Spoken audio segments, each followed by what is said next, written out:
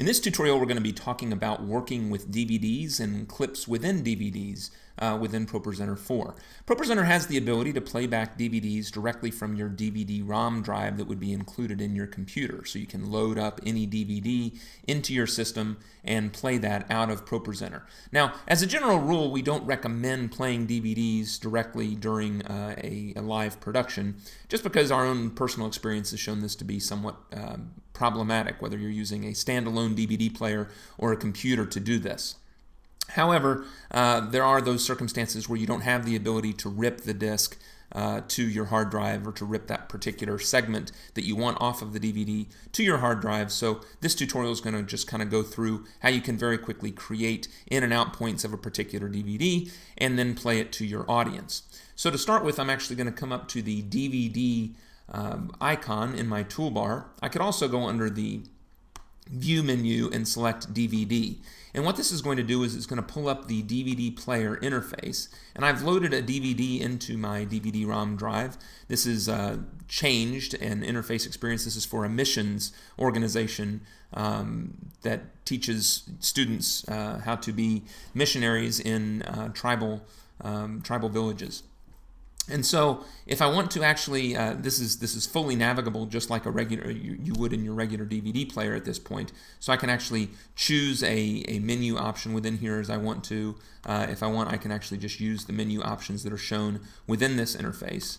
And it's important to note, you're going to see everything that we're doing with regards to setting up our DVD clips within this small windowed DVD interface, but we can't simultaneously show it on the operator display and simultaneously show it to the audience. So you're getting one or the other. These are the limitations that we have with the ways that we can actually work with DVDs, given the frameworks that the computer manufacturers place on us in working with these things. So I'm actually, let's say I wanted to create a clip of, let's say, this landscapes section. So I'm actually just going to click on that, and it's going to fade out as just part of the DVD. And I'm actually going to pause this because I really want to start this right at the beginning. And I can actually just hit the Set button underneath Start, and that's actually going to set my start point for this particular video.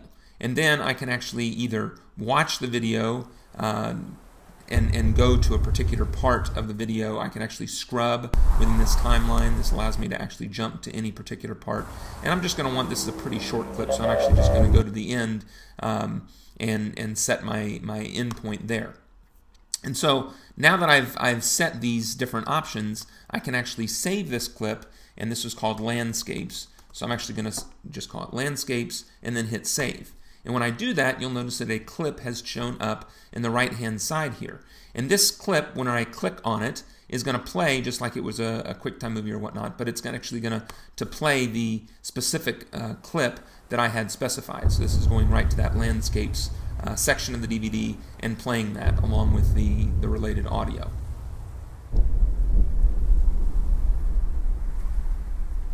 So I can stop that. But oftentimes what I want to do is I will want to add this clip to my playlist, and I can do that just like anything within ProPresenter 4. You can hold down the Command key and click and drag this into your playlist.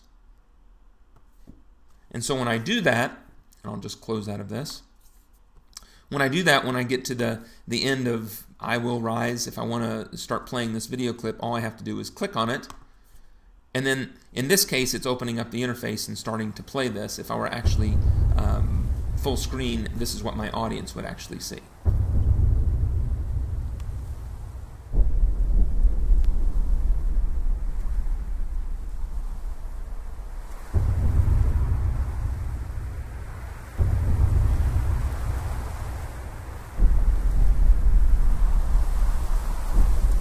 So that's how you can set up clips within ProPresenter and work with those. You can also set up DVD clips. I'll go ahead and set up another one, again, just by navigating to the menu, and I'll go to the short film and quickly create a video clip of that. So I'll set this at the start point, and then I'll go to the end using the scrubber, and I'll set my end point there, and then I'll save this one as the short film.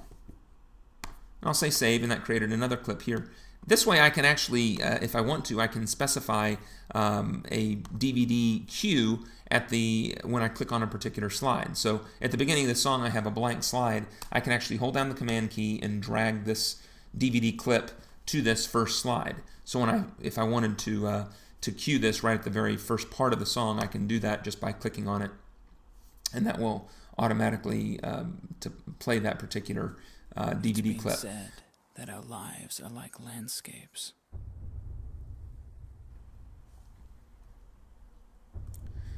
Each one of us has a world that we know. So then when I click on a different slide, then the DVD clip would go away and we would actually get right into the text or the lyrics of the song. So other options that you have with regards to DVD playback, those are the ways that you can actually play DVD clips, but we also have a number of different options under the ProPresenter preferences. For one, there's a DVD menu option in preferences that allow us to disable the DVD playback feature altogether if we want to. We can also prevent the DVD from spinning down. What this does is it allows us to access the DVD after, let's say the computer's just been sitting there for an hour or so. It gives us instant access to these different clips so that as soon as I click on any of these DVD clips, the DVD is already spinning, so it'll go right to that particular part and without any kind of delay show these different DVD segments.